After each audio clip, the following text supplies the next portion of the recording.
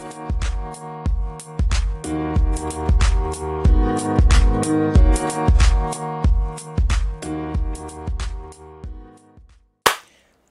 right, everyone. Welcome back to another episode of the You Like That podcast with me. My name is Adam, and I'm one half of the You Like That podcast. My name's Jack. I am the other half of the You Like That podcast. Yes, you are, son. Guys, we are back again. Another week, another new film. We're looking at Wrong Turn today. The reboot that I don't think anyone asked for after 6 movies in a franchise, but we've got it. Nobody except anyone who worked on this movie knew that it was happening. Yeah, no, and I just still think out. they probably still didn't even know that it was this. So we're going to be diving into that as our main review of the week. We'll jump into our news as we always do and hit up those questions at the end like we always do. A little bit of a slower week in the news, so we'll save some time, hit these little small things that I've got. Nothing really big has popped out.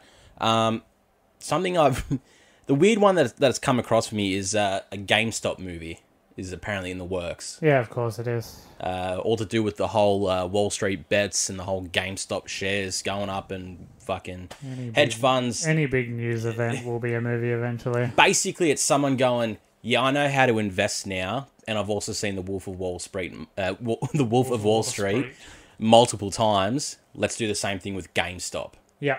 And I think it's just going to be a movie for Redditors and memes. Yeah, probably. I wonder if it'll be like nice to Redditors or if it'll paint them as what Redditors are actually like. Yeah, hold it on neckbeards. A lot of this and that going on everywhere. Discord admins. Yeah, so we're going to get that, and I guess people will maybe see it. Fucking know, who knows? Well, what's it going to be? A guy on Reddit was like, woke up one morning and was like, I wonder if this will work, and then it worked. Yeah, they were just like... Cool movie. Yeah, hey, let's fuck up There'll be lots of dramatic hedge funds and shit. Lots of dramatic crane shots of Wall Street. It'll be a stretch and a half. Flying everywhere, yeah. It's going to be... it has to be a comedy of some sort. It's just silly. It's a silly idea to have a movie. It's just going, something's happened in the world. Let's fucking make a movie about it. You don't need a movie about this. It's just GameStop stock. It's not a movie. There's not a movie in it. No.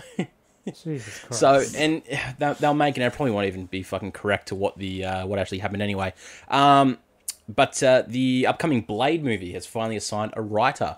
We're getting Stacey Osei-Kuffour. She was the writer for the Watchmen series. Not the movie, the series. People like that a lot. Yep. I believe Disney and Feige and that said they didn't want to hire anyone other than a black woman or just an African-American person in general to write this movie. Yeah. Props to them. That's mad. Yep. They've got a really good writer here. Apparently that series was fucking sick. Yeah. In the Watchmen series. I never saw it because it's just not for me. Yeah, no, I don't give a shit. Yeah. But I'm very keen to see Blade in the MCU. Yes. So that's gonna be sick. So hopefully that starts kicking off pretty soon. And we'll probably get that in the next 4 years. Yeah, it's a long time away, that one. More than likely. There's too much on their plate already to get under. More news for the Snyder Cut. It's received an R rating in America for strong violence and language. Okay. I think it's just because it's a 4-hour movie, so they're like, there's a limit. You know, if you go over this limit of swears or of fight scenes, it has to be an R. Yeah. It's probably going to be fuck all. Yeah, no. And I think America, they just hand out hard R ratings for a lot of things. Because here, MA is one fuck. You're allowed one fuck. But you can show titties and violence. For some reason, swearing is the hill they die on here. Whereas America, generally, they don't like titties. They don't love blood. Yeah, it's a very different... It's super different. Both countries are super different. Classifying movies is so different across different countries. Because you go and try to find in Australia a movie that we've branded as R-rated. Yeah. A lot more of your horrors that are like really gruesome. So like your fucking Saws, some of your Saw movies, maybe the new Halloweens and that. Just anything that has a lot of gore, they'll go, yeah, nah, bit too much. Yeah. But anything normal, like this, we'd probably give an M15 rating over here. Not even MA, just M15. No, yeah. Yeah, 15-year-olds can watch it, fuck it. Why not? I hope Batman just says fuck every sentence. That'd be mad. That's the cut that we wanted, is just Batfleck going, fuck. I'm not going to say I don't give a shit. Yeah, so. Nah, I'll let you know how it goes. we got a trailer for Pacific Rim: The Black, an animated Netflix series on Pacific Rim. I don't care. That's fair. Unfortunately, it's the only news I've got, so we're going to talk about it. That's fine. But I ship this idea. Pacific Rim is something that I think can now only work as a Japanese-style anime. It's big robots and big kaiju monsters. Yeah. It thrives for that market to just be like, yeah, just make it a cartoon. And it'll work. It's gotta be easy, yeah. No one's going to go, oh, it was shit, and it was this and that, and look bad. Just go... Because the first one, the robots were really slow and meandering, and then the second one, it was like Transformers. And they could do flips and stuff. God. I love the first one. The second one was absolutely appalling. Yeah, I didn't see what they did. One. You're not missing much. I was like, yeah, the first one's fine. Okay, yeah, cool. But I watched the trailer for this now for the anime, and I'm like, yeah, okay, that actually looks like you'd see that scrolling through Netflix as a Netflix original anime. Be like, yeah, sure. Yeah. It'd probably be cool. Yeah. So that's coming. I wanted to save this bit to last because it's more Spider-Man 3 news. Willem Dafoe apparently spotted on set of Spider-Man 3. Yeah, of course. Apparently he's finished and he's fucking wrote the script and sucked off the director. Yep. Everyone in Hollywood. It's not going to stop. Nothing is going to stop for Spider-Man 3 until we get it. Until we get we'll see a trailer, it when we see anything. It. We'll see it when we see it. So... If it's coming out in December, you would expect a trailer first quarter. We'd expect a title at least by now. Yeah. At least just a logo maybe. Even. Home is where the home is. At home. In my house. But Tom Holland has also said that this is the most ambitious standalone superhero film. Yeah, well, fucking every company's dog's in it. Yeah. Of course it is. Yeah. So he's like, oh, you read the script and you're like, you can see what they're doing and you know they're going to succeed. And it's like, Tom, just shut up. Just tell something else, man.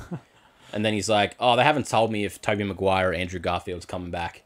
I'm like, of course I'm not going to tell you that. No, God, no. I'm not going to tell you that to the last second. I wouldn't tell him anything. I wouldn't tell him how much cheese I have in my fridge. You don't want that getting out, man. Which is not much. Moment. So, hopefully we get something Spider-Man related soon and just not the internet and Twitter going, whoa, well, this person was there. Depends how Strange plays into WandaVision. Yeah, do you want to briefly touch on WandaVision for a sec? It's good. Real good. Real good. So episode 5 is out currently. I guess we won't spoil it. No, we won't spoil it. If you had doubts in the first 3 episodes like I did, just stick with it. Did. Because the exact middle point of episode 4, it starts getting good. Yes. And then episode 5 is one of the best episodes of TV I've ever seen. So, yeah, stick with it. But WandaVision is fucking killing it. And it's so weird to see something like... You've seen Marvel movies play out of the last 10 years, and now you're seeing it in an episodical TV weekly release show. Extremely different. And you go, holy shit, it's the same formula, but they've spread it. They can still do it. In a series. But yeah, I don't think we'll see anything Spider-Man related until Brumplestippy Cropper Bopper shows up in WandaVision for 3 seconds. Yeah. At the last episode, last frame, with one word. Probably going to say multiverse. Watch my movie next year. Yeah. Hey, kids. But yeah, WandaVision is sick. If you guys haven't started watching it... It gets better. Get through the first 3 episodes, and then a lot better. It explains it. And then you go, ooh, big cameo in that too. And that's it for the news. Slow week. Nothing's coming out right now, and fucking we're stuck seeing Wrong Turn reboots. So with that, let's get into our review of Wrong Turn. So the quick synopsis of this reads, despite warnings to stick to the Appalachian Trail, hikers stray off course and cross into land inhabited by a hidden community of mountain dwellers who use deadly means to protect their way of life. Suddenly under siege, the friends seem headed to the point of no return unless one man can reach them in time. Have you heard that before? You have. Because this movie comes out twice a year. Yep. So we really need another Lost in the Forest movie? So, Wrong Turn. This is the 7th entry into the Wrong Turn franchise.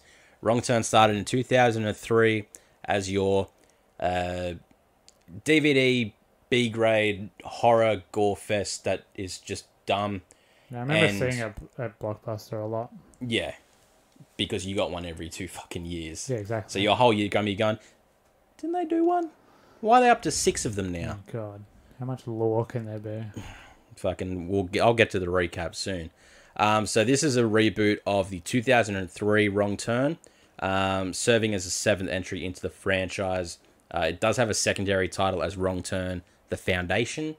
So it's a weird fucking whack around they go. It's a reboot, but it's also the 7th. But it's fucking confusing. Wrong Turn: The Reboot, directed by Mike P. Nelson. It's done nothing. Yep. Written though by Alan McElroy, who wrote the original Wrong Turn. Okay. So he came back to rewrite his own movie. Okay. Yep. Very fucking long movie. 109 minutes. But I feel like we say this every week. It felt a lot longer. Yeah, this one drags. It dragged a lot. This drags. Don't know the budget. Don't know the box. I'm sure it's not much. Rotten Tomatoes score, 56% in the critics, 63% in the audience. All right. I'll give it that. Starring Charlotte Vega, Dane Bradley, Bill Sage, Emma DeMont, Dylan McTee, Daisy Head, and Matthew Modine. No real big names, probably bar Matthew Modine. One of them is Game of Thrones, isn't he? No. One of them looks a lot like a guy from Game of Thrones. Don't think he is. Problem is, I don't watch Game of Thrones. Did you just see him just go, he looks like he could be in Game of Thrones? Yeah, the main king cannibal guy. He looks like he's from Game of Thrones. Yeah, okay, nah. Kind of looks like Hodor, but smaller. Maybe he was. He was the only one that sort of had a bigger track listing as well, but nothing that I noticed was huge. I recognized him, but didn't recognize him. He doesn't have the beard in real life as much. Yeah, right. So I think that sort of shadows it out. So, this is a reboot movie. Now, would you like me to quickly recap the full franchise before we talk about this movie itself? All right. I'm going to recap the whole Wrong Turn franchise. I watched a 20-minute video recapping the whole thing to sort of see what similarities there were to the original. Because Wrong Turn 1 you can't find anywhere. It's not on the internet. No. It's literally wiped from the internet. I found a kill count video of someone that just has the kill count. Yeah. And has most of the movie. And I was like, okay, I can kind of piece it together. Because I was going to watch it for reference. Yeah, you can't find it on DVD anywhere. 2 to 6 are all over the internet. They're all on Amazon and stuff. But yeah, number 1. Just gone. Yeah. Not around. Very strange. And apparently it's the most tame one in the fucking thing anyway. So I'm going to recap you the 6 movies here. It's very short and quick, but I wanted to have a bit of, because I haven't seen any of the Wrong Turns. None of them. Had no idea. I had an idea of what I was going to be getting into in this. I was wrong, but so the first movie, 3 brother cannibals, called Three Finger, One Eye, and Sawtooth, inbred cannibal mountain men that are just simply hunting and killing teens that wander off into the mountains. Not in the reboot. Huh? I'm just going to chime in and say in the reboot or not in the reboot. So those 3, not in the reboot. Not in the reboot. Basically, they kill these bunch of teens, and 2 of the brothers die in the first one. So only Three Finger is the only cannibal left. Yep. Second movie, a reality show, is filmed in the mountains. Okay. They are hunted and killed by Three Finger, who we find has a family now. Yep. Has a mutant kid. Yep. Called Three Toes. Oh, good. Fucking... Not very original. Not a very busy day in the writing room for those names. They're going for Alan. He looked like a fucking Alan. Such a product of the time, too. The reality show. Like, that's when the boom was hitting. Around 2004, 2005. So. Yeah, it was crazy. So, the whole thing is just, again, they hunt and kill these people. By the end of it, Three Finger and Three Toes is the only cannibals remaining. The rest of his family is killed off. Then we get to the third movie. Three Toes is now grown up. He's a bit more older, probably in his mid-teens. Yeah. Did any of his toes grow back? No, believe it or not, still Three Toes. It's good for him because he doesn't have to change his name. The premise for that one is a bunch of prisoners are being transported from a prison. Yep. So they stray off course. Bus gets fucked up by some tripwire. As is tradition in these films, Three Toes, the son, dies like instantly because he's a fucking idiot and doesn't know how to hunt people. Yeah. So these prisoners kill him. They behead him, to which Three Fingers finds him, has a bit of a cry, and then goes on a rampage and goes to kill all the prisoners. Three Finger end up dying at the end. So now all the cannibals are dead. Sure he's not. Because there's 3 more movies. This is where it gets funny, though. So the 4th movie is a prequel. Yeah. So this shows you the backstory to the inbreeding and the cannibals. So Who cares? It was a lineage of inbreeding, chemical mutations. Who wanted this? They were also kept in a sanatorium. All 3 of the brothers. Basically, they lived in the fucking woods and fucked their sisters. No, and after this, they did that. They killed everyone in the sanatorium first, and then the whole thing is a bunch of teens go and search this abandoned sanatorium. They're still there. They kill them all. Whoop-de-fucking-do. That's the 4th movie. The 5th movie is the sequel to this one, but it's still a prequel to the first one.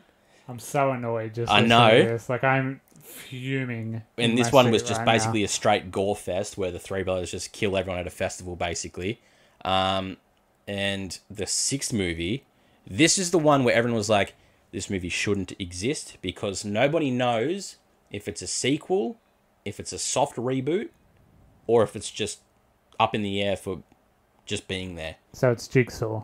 Basically. The movie Jigsaw, But Jigsaw actually tells you when something is set. This just goes, they're still alive, the 3 brothers, the 3 cannibals, but it has to be set before the first wrong turn, but it doesn't make sense because of the 4th and 5th movie. So they go, we don't know if it's rebooting just the first one with the same people or what. But basically this teen gets inherited a resort. Well, they were probably just like nobody saw the first 5, so who cares? Well, apparently it was just a growing, like, these movies were a growing thing. How? I don't fucking know, but apparently people fucking like this. Wow. I can think of 2 people who don't. This teen was apparently related to the cannibals, so they ended up helping the 3 brothers to kill all his friends. And that was that. That's the fucking recap for the Wrong Turn franchise. Now, we got the real reboot, the 2021 reboot of the first movie, the 2003 movie. Yeah. So, Jack, tell me about Wrong Turn. I'm pretty sure I know what you're going to say, but just tell us. It's just shit, isn't it? It's just a shit modern horror movie that hits every single beat of a modern horror movie. The twists aren't interesting. The characters are despicably unlikable. You've seen every single one of these characters in every single American horror movie since 2010. Yep. It's such a... Like, you can tell it's a reboot of a 2003 movie because it feels like it was made in 2003. It's scared of violence. It cuts away from kills, which is why you would go and watch this movie, is to see, clever practical effects or even CG, as long as it's an interesting kill. Yeah. If you see someone's head get squashed, like, whatever, you're like, cool. Fine. Doesn't do that. It's scared of that. It doesn't do that. Yeah. The twists aren't good. The fake twist ending isn't good. None of the performances are good. None of the settings are any good. It feels like they had 2 areas of this nature preserve booked for a week and they just fucking stayed there. And then they went to a Renaissance fair and shot only at night because the Renaissance fair was still running, so they had to shoot it at night for this little village.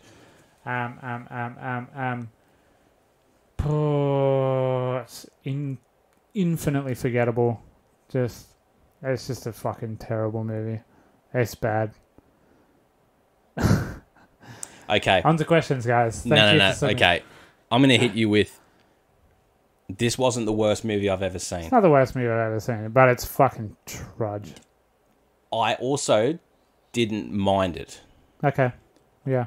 But I had reasons for why I didn't mind it. Yeah. So, I agree in everything. This is not a great movie. It's better than the Blair Witch remake.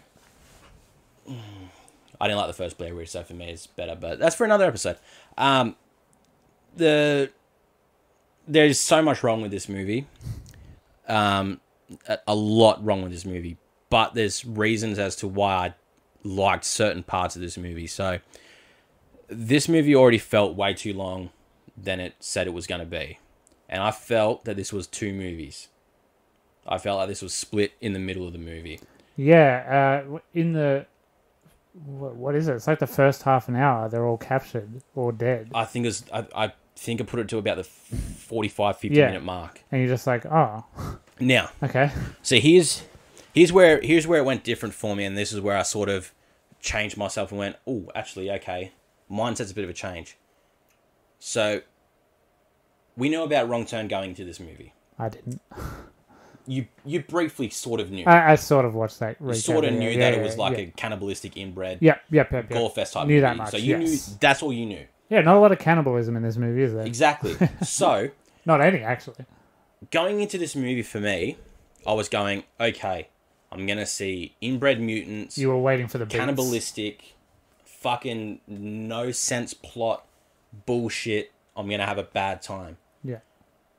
The movie did well to not incorporate what I was expecting. It's better than what the other one sounds like, for sure. Yes. They do a better job of making something out of nothing. Because this is coming from the same writer of the first one, I feel like he's sort of new in this modern day that we're in, that showing inbred mutants is not something that's going to get you silver screen time. It's not something that you can put out to an international audience for a full 2-week run in the cinemas if you have inbred cannibal mutants. Yeah. I think that was him going, okay, let me change that and flip it around to something a bit more believable. Yeah. Because what we get is more believable than having inbred mountain men that are just killing for sport. Yeah. I like the change that we got from what I was expecting, because it almost made me go, good movie? No. Yeah. But I was about to flip the switch and go, But the issue was that the first 45 minutes kept me believing that it was that movie. Yeah. And even up to the courtroom scene, when they're all walking out and they're going to take off their masks, I was expecting, like... You're expecting... very distinct deformities. Something fucking however weird. They get their names, Snaggletooth or whatever. Yeah. You know, I was expecting that, but then no, someone who I thought was on Game of Thrones walked out. With a very, very well-maintained beard. It's a gorgeous beard. You wonder how he does it. The line work, it was pristine. Have you seen M. Night Shyamalan's The Village? Yes. Yes. So this movie is essentially that. Basically, to the way we get to the ending. So, in more talks of the change to this, of what I was expecting to be the shitty-ass cannibalistic inbred movie to being more of a, this is just a different civilization, village community. That is a bit fucked up, but not the fucked up that I was expecting. So these are the points where I go, I have to give it credit for being modern. Yeah. And not being a straight-to-DVD B-grade type horror movie. This is something that people can go to the cinemas and watch as a horror movie. Yeah, it's not schlock. It's not schlock. It's not outlandish. It's believable. Yeah. It's just not portrayed properly. No. Because it's cut so weird. And it leans very heavily on tropes. You have underdeveloped characters. You don't like. You don't care about, to begin with. Besides maybe the main girl, because everyone else is just expendable. The line of dialogue where that one girl yells at the other girl about like morality and what's right and wrong, and I wanted to I facepalm myself. Yeah, and she's like, "You're a rich white girl." The girl who's yelling at her is white. Yeah. And a college master's degree student as well. Like, yep. It's a very strange line. So the movie goes off and... It's trying to be smarter than it is. It is. It tries to be smart, and it tries to back itself to... Well, more or less to redeem itself. Because I feel like this is also coming to be like... I know what people think about our movies. If they remember them at all. If people remember it. Yeah. Let me give you this instead to try and bring more people and maybe try and revisit the old movies. Now, what I will say for this movie... For people the select few people that are fans of the Wrong Turn franchise will not like this in any way, shape, or form. Yeah, because it's not. This is not their movie. Because they got 6 movies of all inbred mutants and just a gore fest, this is instantly not what they want. So they're going to berate this movie 100%. Yeah. But to the outsider who doesn't know of the old franchises, they'll go, yeah, it was just an okay horror movie that I'll go, I'll forget about it, but hey, I saw it. Yeah. Nothing we say really matters because in our session there were a bunch of 16-year-olds and clearly fucking loved it. This is what... Fucking hell. This is what these movies are for. Halloween is more for us, older guard. Yeah. Because there's a lot of throwbacks to the movies we grew up on. Yeah. Which are movies still 2 generations before us. But you know what I mean? Yeah, yeah. Like Halloween feels a bit more mature. Even though... For sure. It is just a straight slasher. Yes. You know, it's not silly, it's not campish. It's just... whereas this is absolutely given 16-year-olds something to do for 2 hours. Yeah. And they loved it. Because there's you know, there's brief jump scares, but it's not the jump scare that's to get everyone. It's just to get those 15, 16-year-olds to go, oh my god, she said, yeah. Fuck off. And then they can go to school on Monday and be like, oh my god, Stacey I saw the scariest movie, oh my god. And Stacey was a little bit, she wet her pants, like, you know, that's what these movies do. Yeah, exactly. Schoolyard tales. And that's what it is. So, we can touch on the... that's not what our podcast is about. We're here to tell you whether movies are good or bad. Exactly right. This is a bad movie. It's a bad movie. So, let's touch on what you said before about the movie not wanting to focus or give the screen time to the violence. Yes. So, as we know from the Elders, it's very upfront.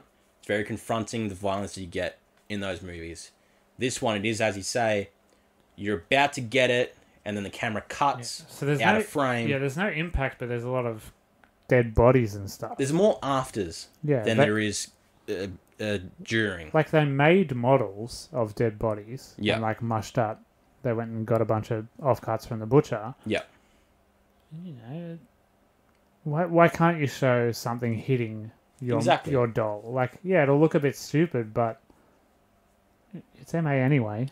And it's just... it's just such a fucking coward act to... Because you're not... How many people fall in holes in this movie and you can't see what's in the hole my God, until they're in the hole and it pans around? I think it happens 4 times. Yeah, 4 or 5? Yeah. And it's just a hole and you're like, oh, that's unfortunate. Yeah. Because you know why? That's an incredibly easy gag to do. Yeah. Someone falls in a hole, there's a gym mat under there. And it's incredibly cheap to do too. Yeah, and then you stop filming, you put the camera somewhere else, and then you set up fakes, sticks and stuff. So it's just cheap looking. It's a cheap looking movie, but not in a fun way. Yeah. Like... I would prefer a cheap looking movie with stupid kills, like throwing dolls off of cliffs and stuff. Yeah. I'd much prefer that. 100%. Because there's recipes for there to be good kills in this movie, but it's good it setups. just cuts it away. Yeah. Like, the first thing we get... Spoilers and all this, but I don't think you care anyway. The massive tree rolling down the hill. Which looked awful, by the way. Absolutely horrendous. I thought that tree was a lot smaller than what it was when it finished. And I was like, that's a big tree, but it did not seem that way. It changes position on the mountain it's on, like, so many times, like, because they're showing each character diving out of the way or whatever. And then when it showed how... points is like... But when it showed how big that tree was when it was at its stop motion and it crushed the dude, it's like, no, you were like, that's a different tree. Yo, I don't care how self-sustained your village is, no cunt has the strength to be able to push a tree like that down a hill. No pulley system you've rigged up with rope and twigs. And the only person you see like running around is Ruthie, the little kid. Yeah, she didn't fucking do it. Fuck no. Maybe it just happened. It was just a freak accident. And when I look at that, I go, why didn't they just run to the side? Yeah, they had so much. You'd time. think if something is coming so far down the hill, plenty of time. Yeah. I'll just run to the side. Yeah, that's another horror trope. People running away. Oh god, they tripped. Yeah. You know how easy it is to not trip over? It's very. You've been walking, so easy. Yeah, if you've been walking for 25 years of your life. Like, I did a lot of running in my childhood, just around paddocks and everything, and even through bushy areas where you can't see much. Never tripped up. You know why? Because I look where I'm fucking going. Yeah. But not these guys. Simple. Nah, they fall because that's the horror fucking recipe. Yeah, and then the community they go to is just a nice little village. It's not scary. Yeah, so let's talk about the village that they're all just like getting along. So they're called the Foundation, and the idea behind them is these dozen or so families before the Confederative War in America sealed themselves off in their own little township to, in case of the fall of America, be able to preserve themselves and build a new nation on what they wanted. Yeah. for the new America, which is all everyone contributes. It's self-sustainable. There's no sickness. Everyone's happy, and everything's fucking hunky-dory. Yeah, there was a big speech where it's like, whose society is the real barbarians? Yeah. Because you have phones. Yeah, and that's just a real stab Phones at... make you savages. Yeah, and it's just a full stab at modern world now. And the internet is bad. Yeah. There's a lot of that. It's very through that whole thing, it's when you're waiting for the whole, oh yeah, but we all fuck each other, so we're all related. And you're like... That's kind of implied. No. It is, but I think they go... That's why they named how many families there were when it started. Yeah. So like, there's about a dozen or so. Many, so there's enough to pair off. Yeah. Maybe eventually it'll come back around and then it'll start. Yeah. But it's a few years down the track. You know what's heaps better than self-sustaining? Yeah. Menu log. Press a button, food just shows up at your door. It's fucking a revelation now. How barbaric's that? It's not very barbaric. You can just have a quarter pounder whenever you want it. Yeah, but then it becomes barbaric when they're a little bit late, and then there's a very upsetting email you got to type to menu log, and then you got to poke his eyes out with a. How long? Neither of us are doctors, right? Correct. If you get your eyeballs burnt out with a pointy, just the end of a tree. Yep. You're not. You die, right? No, because burns are more or less cauterizing a wound. So it's like... Yeah, right. It's like if you... you can die from pain, though, surely. It's like if you cut off your finger, if you just burnt off the tip of it, the bleeding stops because you've cauterized the wound. Yeah, right. That's why lightsabers, there's no blood. Yeah. Arms just fall off. Yeah, there's just no blood, no nothing, because it's all hot and warm and there's nowhere for the blood to go. Yeah, right. So that's sort of like, but I still think it's like, maybe up for infection. Oh, absolutely. Because, I mean, when we see all these fucking weird, burnt-out people in the darkness, they look almost like zombies, essentially. Yeah. And you got to think... That was almost unsettling. It was. That was the only point in the movie where I was like, okay, there's something here. Yeah. It was an unsettling moment, because I don't love an eye injury, but... Yeah. So their like, prison system is one of two things will happen. You're either sentenced to death, or you're sent to the darkness. Yep. Which is quite literally, it is a big black room, I guess, in the mountain. Sort of like a cave. Sort of like a cave. It looks like a cave. They've just carved a bit into the cave and put a massive gate at the front of it. Yeah. And they basically just burn out your eyes so you can't see anything, but it's also pitch black, so it sort of defeats the purpose anyway. Yeah, it seems like an extra step there. Yeah.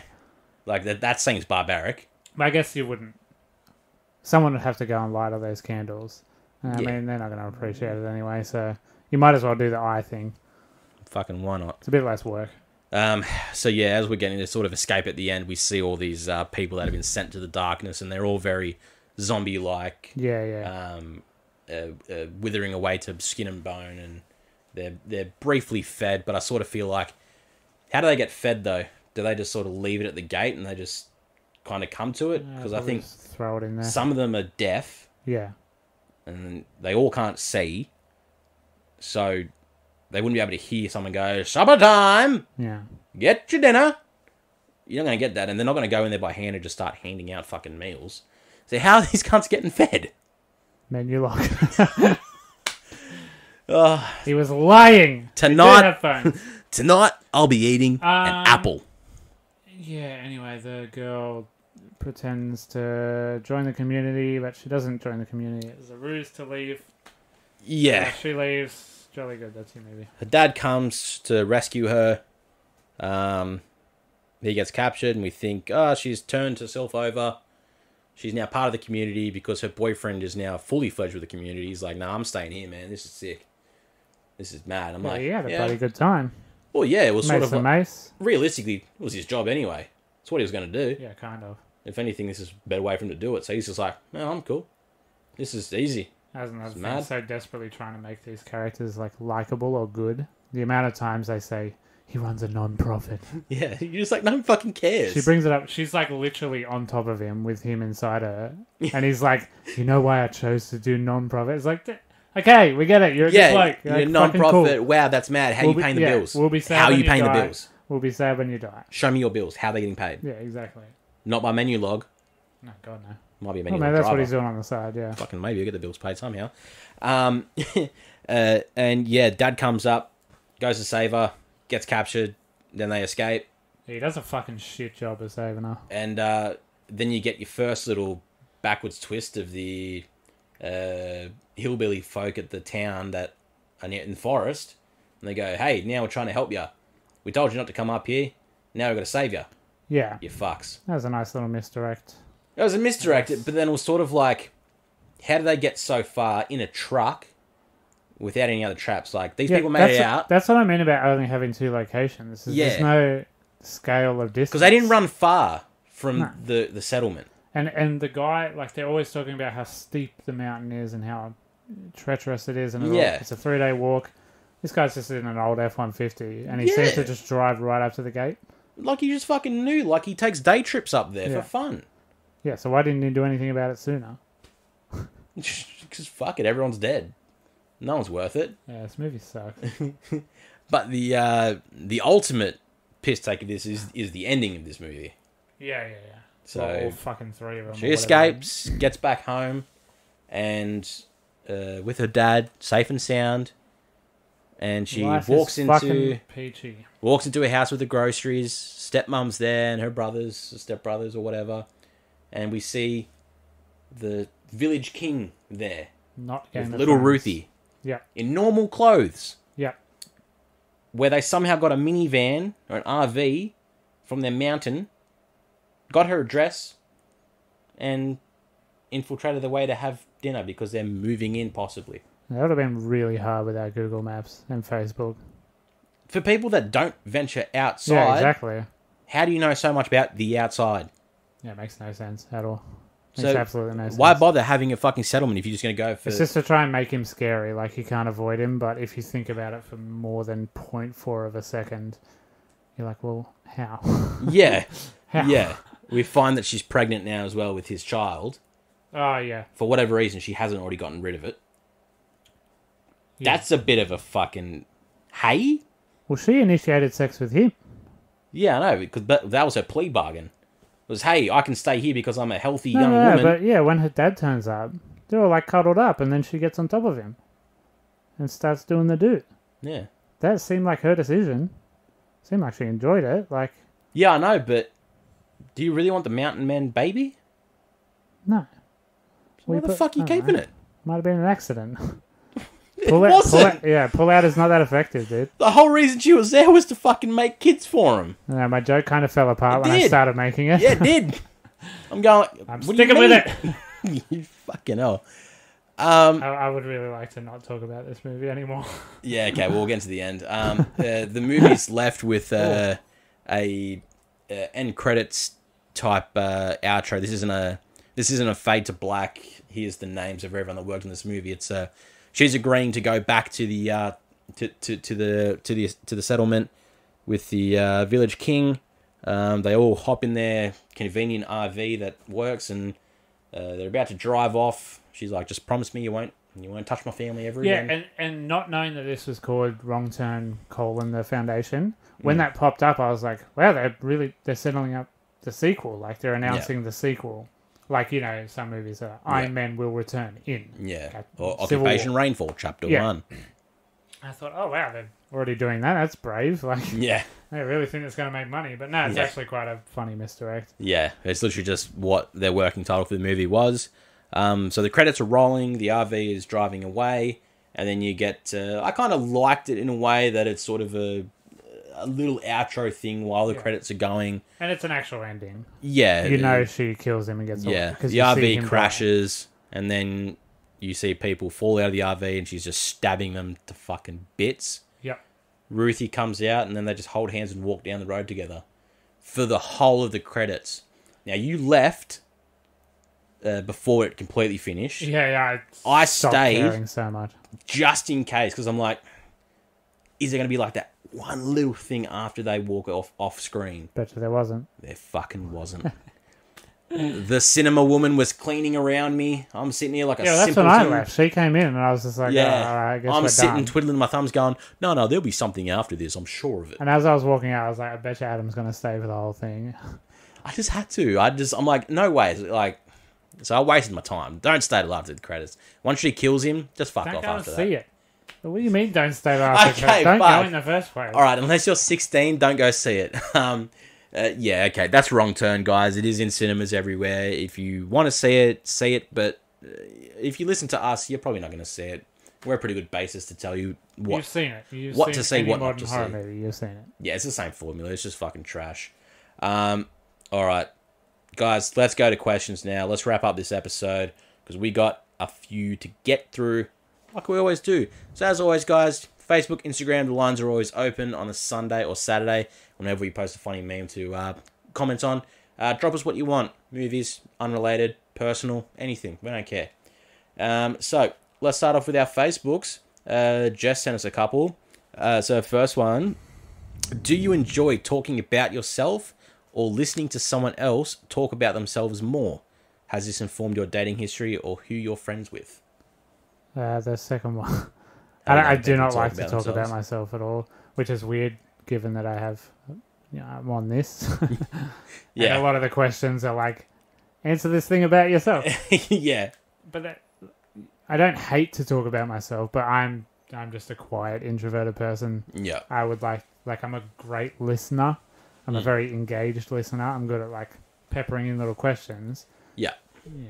Because A, I'm interested, and B, it avoids me talking about myself. Yeah. Because I'm just painfully dull. Like, I'm sorry to break the illusion if any of you think I have some sort of life.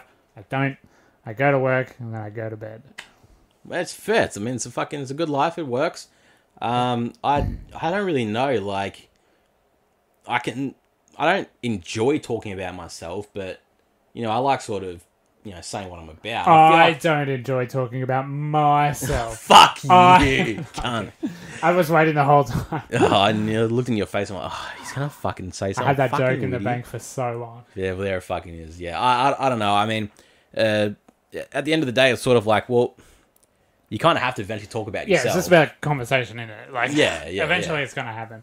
It's either they're going to start talking about themselves. They could also be the same person that don't want to talk about themselves. Yeah, then you're fucked. So you get those two people that are like, I don't want to talk about me. Do you want to talk about you? No, I don't want to talk about me. Fuck you. Do you like movies? Oh, yeah, I do a podcast, but it's not about me, but it's not about me. So, I don't know. I mean, I wouldn't say it's informing your dating history or who I'm friends with. Yeah, God, no. No, that's never. No, never the way. Do you prefer being big spoon or little spoon? I like both. I really like both. I'm a big spoon guy. Only because my arms die like that. Yeah, I'm quite a large man. I can't lie on my side and have this arm sort of crushed under me because I'm like, well, that's gone. Yeah. See you fucking in 2 weeks, maybe. When it comes back to life. I'm quite a large man, so being the little spoon is quite awkward. Yeah. Sometimes it's nice, but I won't do it for long. Yeah. I guess big spoon. I like being a big spoon. Yeah. I suppose. Big spoon life. What is one of the most unrealistic things about mainstream porn versus real life sex? All of it? Fucking everything. Have you seen porn? None of it is correct. It's horrific. Sex is not that horrific. No. And porn is just like borderline assault. Yeah. It's horrible. And it actually has maybe worse storytelling than Wrong Turn. Yeah, probably. Probably fucking does. I'm not watching it for that. I'm stuck in the fucking washing basket. I think porn is actually quite dangerous. It teaches all the wrong things. I also think sexual education in schools is also very dangerous because it teaches you the ideal life in the 1940s and that's it.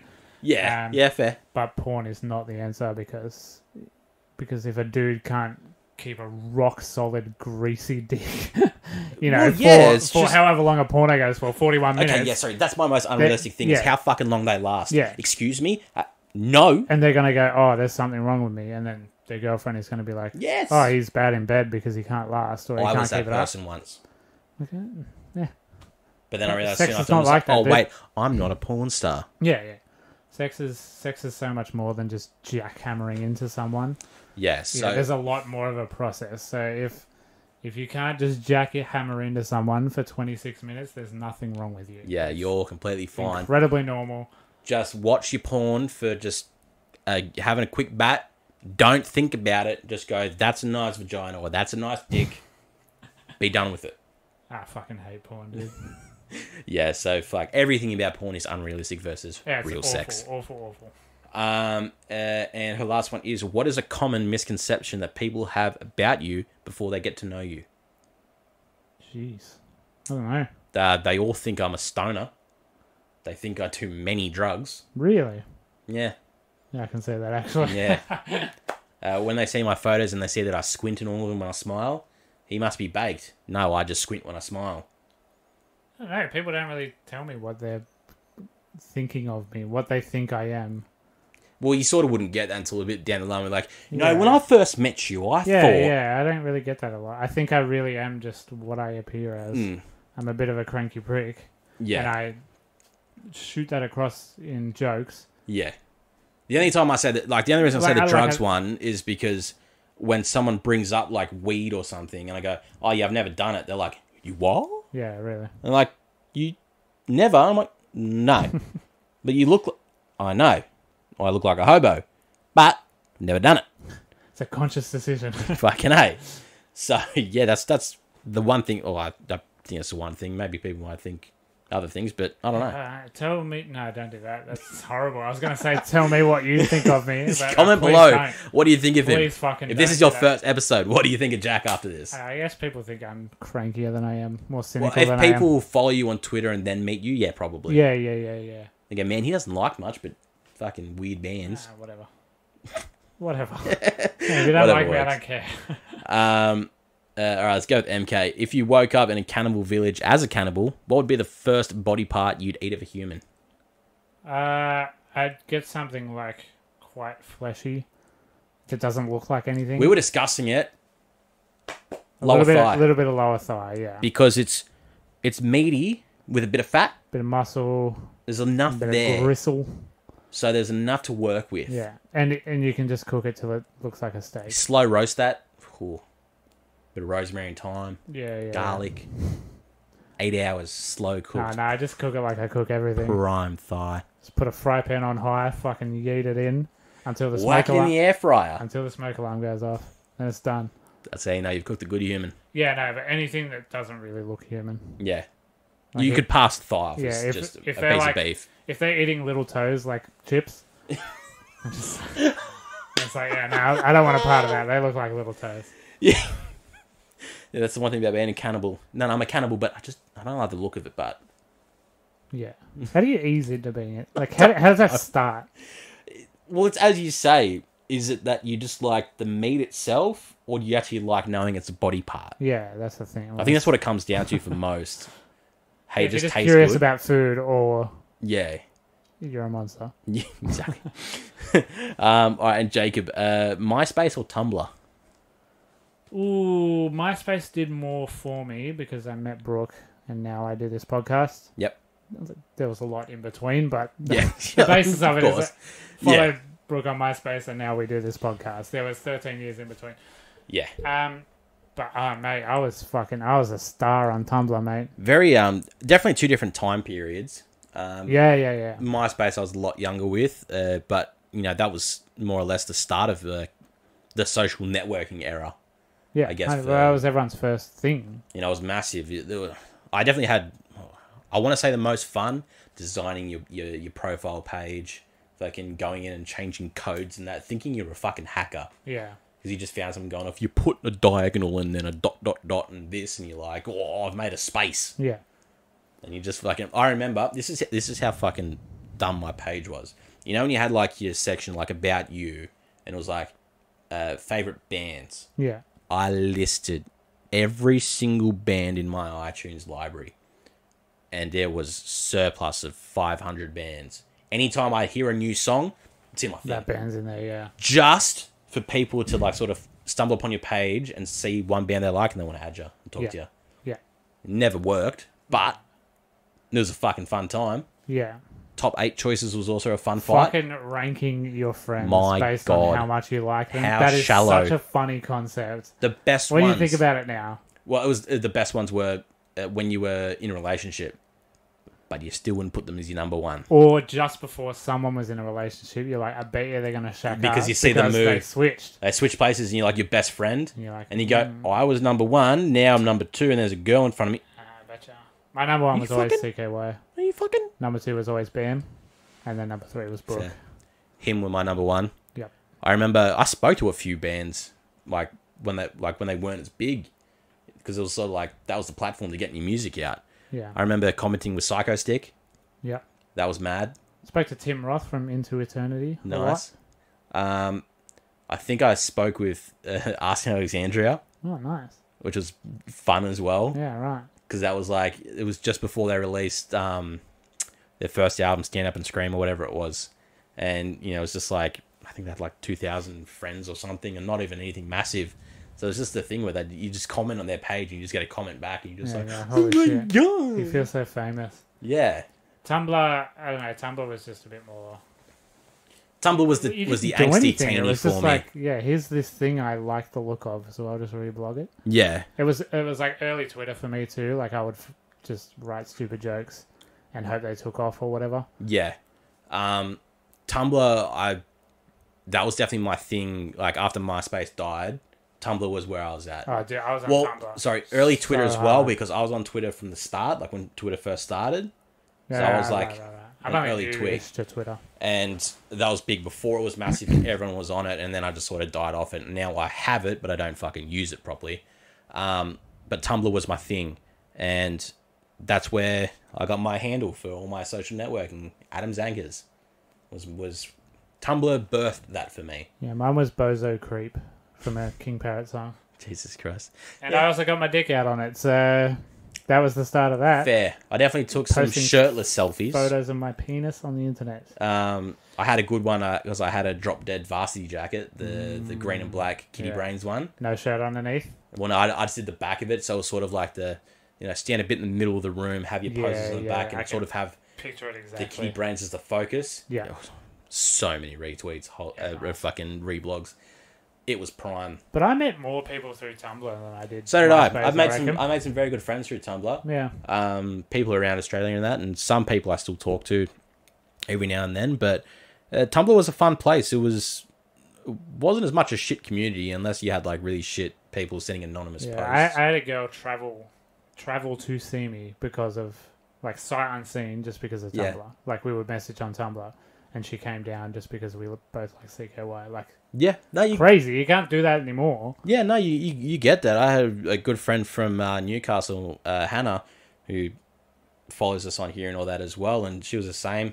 Played games and liked all this and that. Yeah. And I met her at Soundwave for the first time, and then I went up to Newcastle and we just had a day just hanging out, and that was mad. Yeah, meet people, and it's totally sight unseen because none of it was all like this was none of like you didn't just meet people to try and get a route. No, generally like make friends. Yeah, because you have this thing. They were common interests. It was literally just common interests. Here are my exact interests. Yeah, exactly.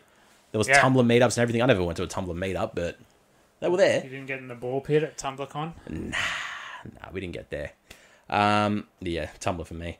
All right, let's jump to the Instagram questions. Let's start with Brooke. What is one thing Wrong Turn did right in the film, and one thing you would change? I would change it to not be generic. Mm-hmm. I think I would... I don't like the village idea. I don't like that at all. I don't know what I would do differently. Maybe I would do cannibals, but like... less mutated? Yeah, not like... Not make like it cannibalistic. You can characters. make it like the Green Inferno, where it's literally just like Amazonian cannibals. Yeah. They're just normal people. They just fucking don't give a shit. Just make it fucking paranormal. The ghost turns people funky, no, and then do not make it paranormal. And then the group all like turn on each other. But the one thing it did right, I quite like that. The misdirect at the end, I guess, setting up a sequel and then not. Yeah. I know it's a bit of a cop-out answer because it's the last 40 seconds. I know. I made it to the end. Yeah, that's true. Hey, well, for me, the one thing it did right was turn away from mutated cannibals, inbreeding and that. I think just inbreeding is just such a fucking just a wrong thing to film. Yeah, I don't want inbred cannibals. I want possessed cannibals by the forest. Yeah, no, that'd be cool. That'd be cool as well. And to change the whole first 45 minutes of the film. Yeah. If we're gonna have the village scene at the end, that might as well just be the movie. Yeah, let that be the first half. Let's establish the foundation as what it is. Yeah, and then get to that, so we know that's what we're leading into. Yep. All right. Next one, favorite Jackbox game. Quiplash. I fucking love Quiplash. Gaspionage. Yeah. We in the 2% club, baby. Yep. It's my record, 2% off the correct answer, and I will claim that everywhere I go. Also, Trivia Murder Party when it comes to the dictation part, when you have to type as fast as you can. Yeah, you're good at that. I don't know why, but I boss it. Chronic texter. Next one, best cheesy slasher horror flick. House of Wax for the win. That's her one. Man, Freaky falls into that now, I reckon. Yeah, no, it does. It is. It is definitely a slasher, yeah. And it's not like it's cheesy, but it's so fucking good. But it's quite clever. It's so good in how it plays with it. I really like that early Netflix wave, like your Sinister, your Hush. Hush was quite good. It's not really a slasher. That's more like psychological, but whatever. Like, fuck, I can't think of any more. It's hard, eh? I'm trying to think of it now. I just don't know about just like a cheesy slasher one. But I mean, I'm the biggest Nightmare on Elm Street diehard. You could say they're cheesy. I could give you anything. Yeah, of course, because they're definitely cheesy of the time, like with what they could do. But if I go cheesy, I could just tell you Tucker and Dale vs. Evil. Yeah. It's just because it's a brilliant movie. Cabin in the Woods is taking the piss out of cheesy slash movies, but it's also a really good slash movie. So yeah, exactly. That's kind of the ultimate answer. Yeah. Cabin in the Woods. I need you to watch Tucker and Dale vs. Evil. Yeah, I'll watch it. Because I think that'll drive your appreciation for that movie and to how it represents teenagers and hillbillies and horrors. Yeah, especially since Evil Dead is my favorite movie of all time. And Alan Tudyk is in it, and he's brilliant. Yeah. All right, and her last one is: if you could start your own business, what would you do? I would just have a bar. I've always wanted a bar / like live venue. Yeah. That'd be mad. Mine's just a cop out of just a clothing line. Yeah. I've had ideas for it These multiple are both times. Very attainable goals. Like it is. Like I have files on my computer of shit that I want to get done. Yeah. But it's just the money. Yeah, everything costs money. Money is the issue. And I'm like, I don't want to register businesses and start paying tax. I'm like, just let me just make shirts and just give them to people. Fuck. Dream about it. All right, let's go with Chelsea. What family is worse, Wrong Turn or Texas Chainsaw? Probably Texas Chainsaw Massacre. Yeah? The Gein family, although they're not named. Because they're all in on it. And I guess because it's real. Yeah, exactly. There's one thing as well. But I don't know. I think worse, I probably would say Wrong Turn just because it's inbred cannibals. Yeah, but the dad is the cop in Texas Chainsaw. So who do you go to? Yeah, Who do you go to? You can't go to the cop. Yeah. He's in on it. Yeah, okay. And their house is just grosser. Yeah, fucking disgusting. So fucking disgusting. Yeah, okay, I'll go with you on the Texas Chainsaw. Odds of your survival in Wrong Turn. Absolutely 0.00%. I've said it before, I am not a survivor. I will find the easiest way to die very quickly. 100%. Purely because I ain't going hiking. Yeah, that's true. You wouldn't be there in the first place. Bro, as soon as I saw them waking up, 8:30, we're going hiking. I go, fuck off. Before my heart attack, I did that. I used to quite enjoy doing that. Like, usually it was, like, on the safer trails and stuff. But, like, drawing room locks, like, you just park, you leave your car somewhere near the entrance, and then you kind of figure it out. I can get it. I get that it's a good thing. There's a lot of good views, especially for Australia. Great views you can get to in that. Beautiful, worth it, sure. But I've seen enough horror movies. Yeah. I didn't do it to, like, appreciate nature either. But also just the fear of losing my footing somewhere and then being stuck somewhere and knowing I'm just going to die because no one knows where I am. Yeah.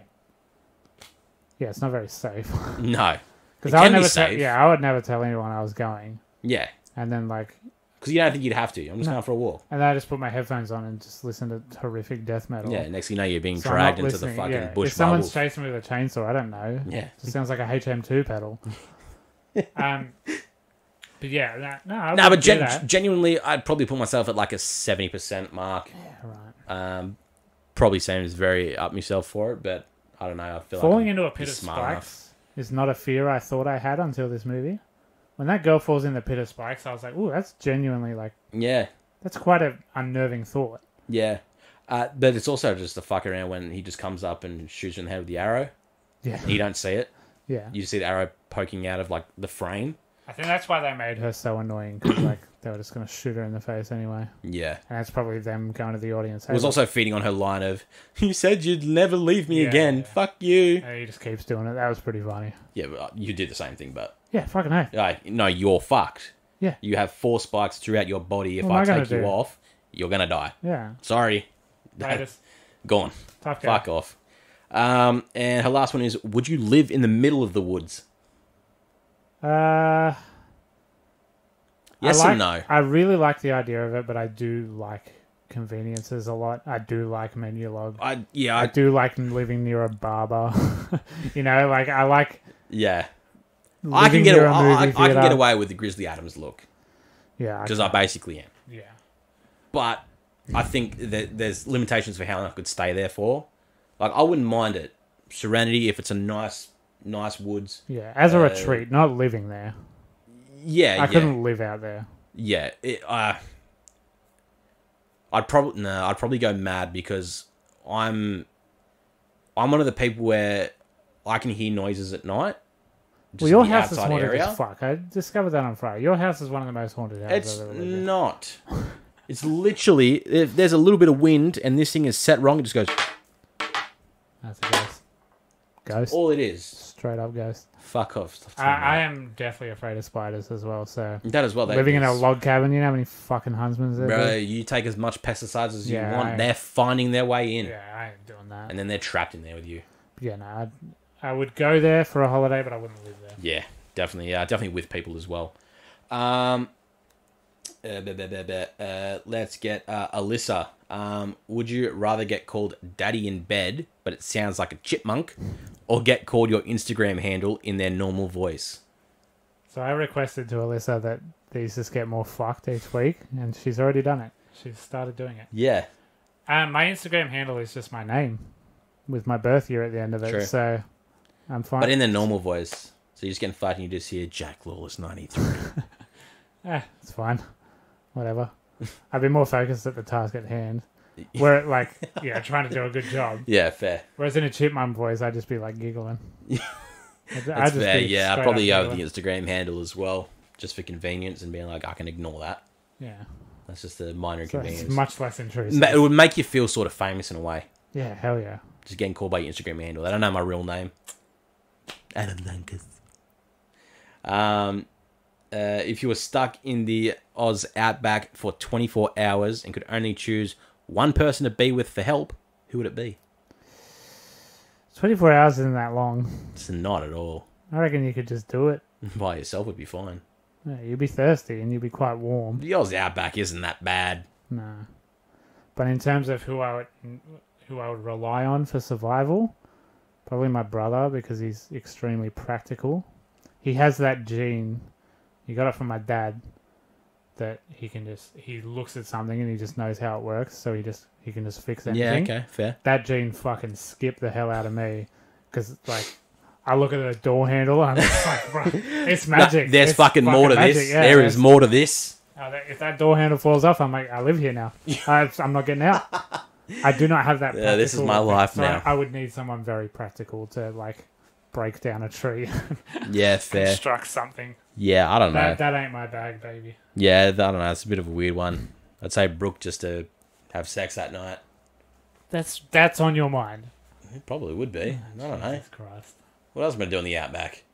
And if you know it's only 24 hours as well, you'll say, it's a night out. Don't have to go to work tomorrow. Exactly. Make the most out of it. Why not?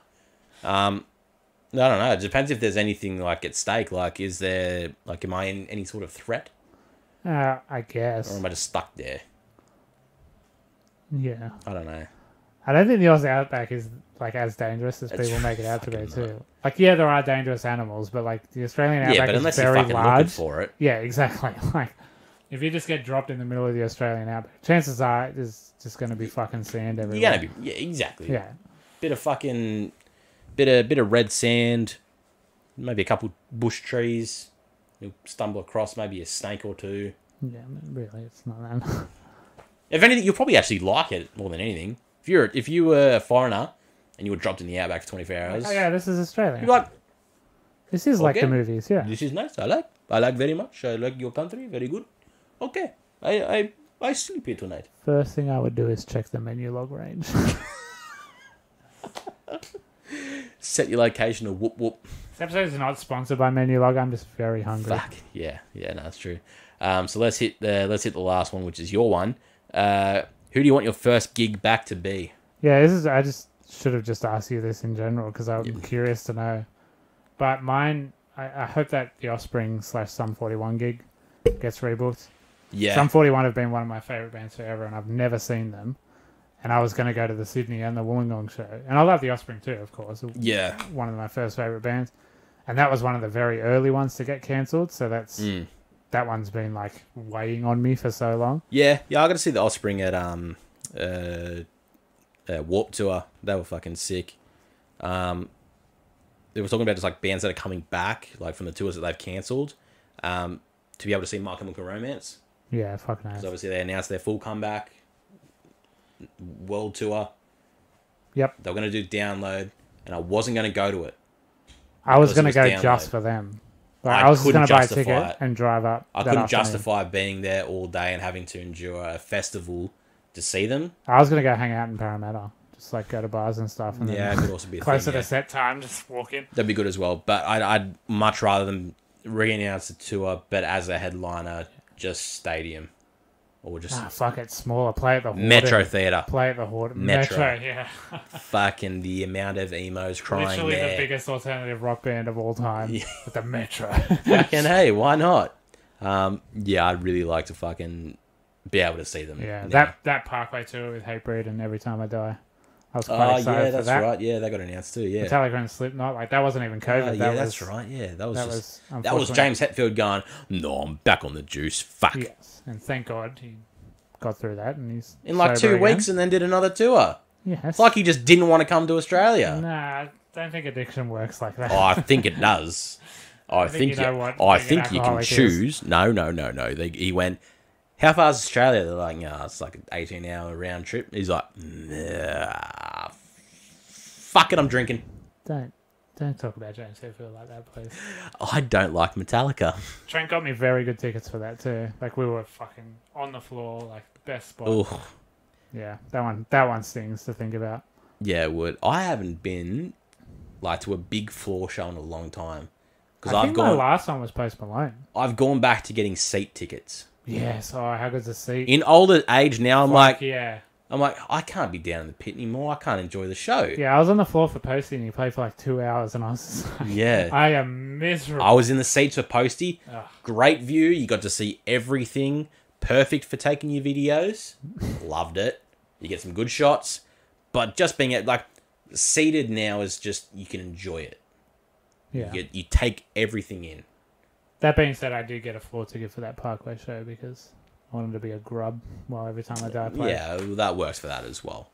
But I haven't seen Thornhill on the Dark Pool, and I'm fully obsessed with that record. I'm very excited to see Agnes Manners for the first time. Gravemind again. Oh, mate. I'm a massive Agnes Manners sweater.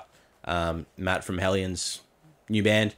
They just played in Canberra and Melbourne. And their Wollongong show is not till April, I think. Yeah, with Hands Like Houses, who I'm not going to stay for. I'm going to go just for Agnes. Yeah. And get the fuck out of there. But yeah, I think that's the episode. Done. Fucking should be. Fucking would be. It's really long. Alright, guys. That is the episode done for another week. We still have more new movies coming out. Next one looks really good. Yeah, that's the first time I saw the trailer. You watched the trailer, Yeah. That's the first time I've seen anything from it. Anthony Mackie should be fucking good. Baby. I do have to adjust a few things on there. Himself. Like the one after that, which is just apparently not happening anymore. and send you that new one to replace it instead. Yeah, well, I didn't even know what the old one was. So yeah. We're good. That's good. All right, guys. Thank you all for listening to the podcast. We appreciate everyone liking, sharing, subscribing, commenting good things and bad things. Shout out to you know who you are. Aussie Movies bringing in the real drama to the podcast, which we love it. So comment what you want. We don't give a shit. So until next week, guys, we will catch you on another episode of the You Like That podcast. With me, my name is Adam, and I have been one half of the You Like That podcast. My name is Jack. I have been the other half of the You Like That podcast. We're just going back to normal, aren't we? I can't be fucked. Fuck the jokes anymore. God damn. All right, guys. We'll see you next week. Thanks for listening.